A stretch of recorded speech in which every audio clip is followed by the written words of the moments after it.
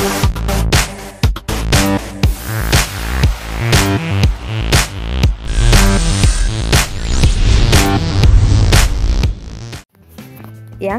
సుమ ఎంత పాపులర్ అయిందో ప్రత్యేకంగా చెప్పనవసరం లేదు.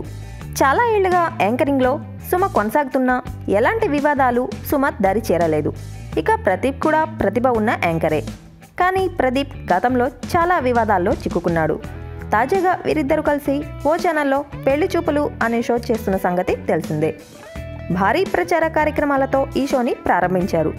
కానీ ఈ షో వలన సుమ, ప్రదీప్లతో పాటు నిర్వాహకులు కూడా విమర్శకుల పాలు అవుతున్నారు. సుమ, ప్రదీప్ యాంకరింగ్ అంటే చెవి కోసుకొని బుల్లితెర అభిమానులు ఉండరు. సందర్భానుసారంగా జోకులు వేస్తూ షోని సరదాగా నడిపించడం వీరి ప్రత్యేకత. వీరిద్దరికీ ఉన్న క్రేజ్తో సులువుగా పెళ్లి చూపులు షోకి టీఆర్పీ రేటింగ్స్ రాబట్టవచ్చని నిర్వాహకులు భావించారు. కానీ ఈ షోకు మాత్రం ఏమాత్రం ఆదరణ లభించకపోగా విమర్శల పాలవుతుంది. ఈ షోలో పాల్గొంటున్న అమ్మాయిలలో వల్గారిటీ ఎక్కువవుతుందనే విమర్శలు వినిపిస్తున్నాయి. దీంతో చాలామంది ఈ షోపై ఆసక్తి చూపడం లేదు. మరికొందరు మాత్రం అసలు ఈ షోనే ఆపేయండి అంటూ నిర్వాహకులకు సందేశాలు పంపుతున్నారట.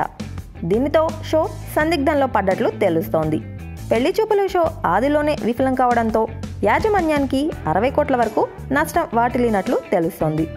దీనితో ఇకపై ఖర్చు పెట్టలేక నవంబర్ 9తో షో ముగించనున్నట్లు తెలుస్తోంది.